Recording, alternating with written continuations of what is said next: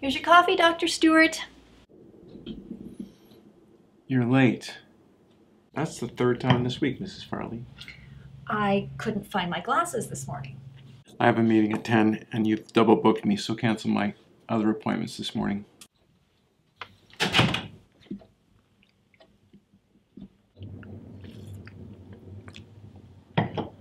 I need a new secretary.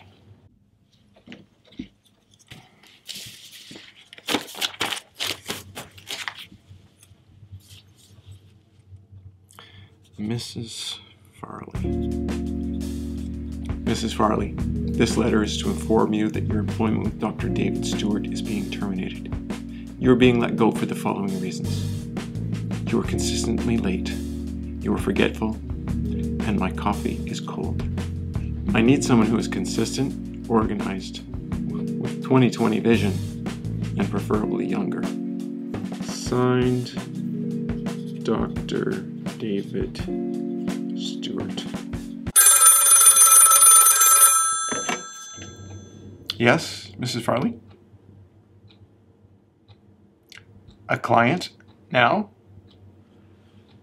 I thought I told you to cancel my morning appointments.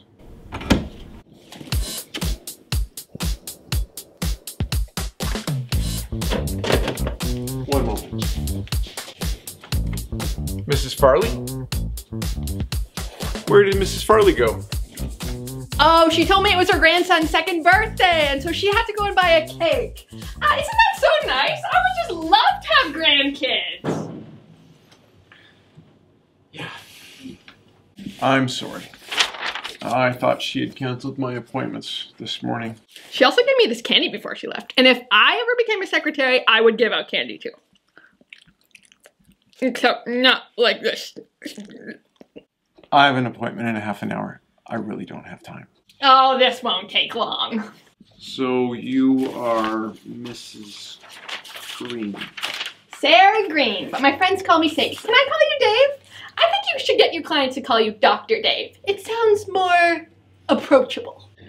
I'll stick with Dr. Stewart. So, what brings you here today, Miss Green? I'm drowning in a bottomless pit of despair. Sometimes people say things that hurt my feelings. Like they'll say, Sarah, would you please just stop talking? You're hurting my ears. Do you think that you talk too much?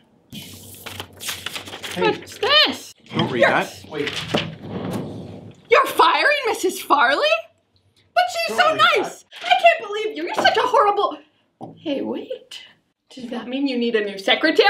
Well, that would be the point. All right, say no more. I will do it. Do what? You caught me at the perfect time. I have always wanted to be a secretary. Now, first of all, we're gonna have to organize these books. Put them in alphabetical order. No. Then, we'll have to paint this place bright orange to make it more You are not going to be my secretary. Now, beggars can't be choosers, but do you think a little bit more like a neon orange color here, or more of a tropical mango? No.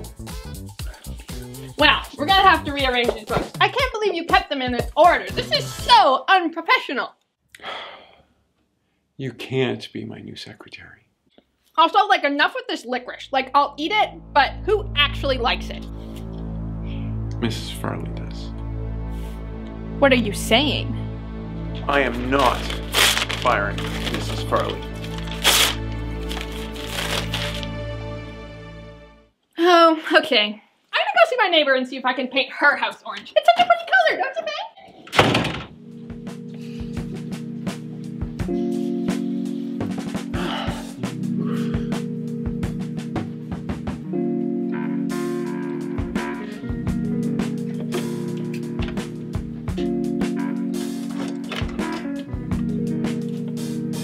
Mrs. Farley, I just wanted to let you know how much I appreciate you.